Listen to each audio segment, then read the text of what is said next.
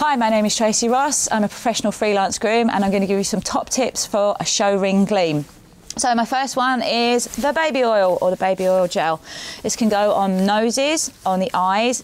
Be careful when you put it on the eyes. You don't really want to get it in their eyes, okay? You just put a small amount on your hand, approach the horse from the side and rub it on their eyes very, very gently. Same thing with the nose. Try and do it from the side of the horse rather than going front on and going, hi, here's my hand, because they'll probably just run a mile. And again, be wary of this when it is hot and sunny because they run the risk of burning.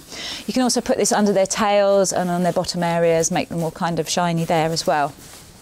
So then you've got your tail spray, keep your tail nice and tangle free. You can also apply this to the horse's coat. Be wary of this. You can do it on their quarters, it'll make a nice shine. You can also get some other little sparkle sprays and stuff like that.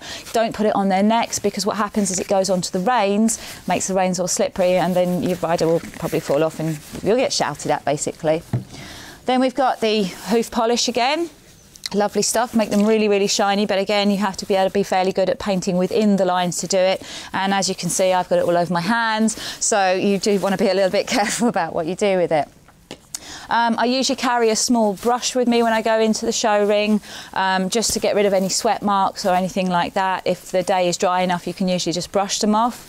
Or you can take a damp sponge in with you, so you've got more stubborn sweat stains, you can just wipe them off. Or a small towel as well. And these are great for getting the dust off, because what happens with some of these silicone sprays, you'll find that the dust kind of gets attracted to them a little bit. So you just need to get that shine going by just gently dusting the horse off as you go. And that's it.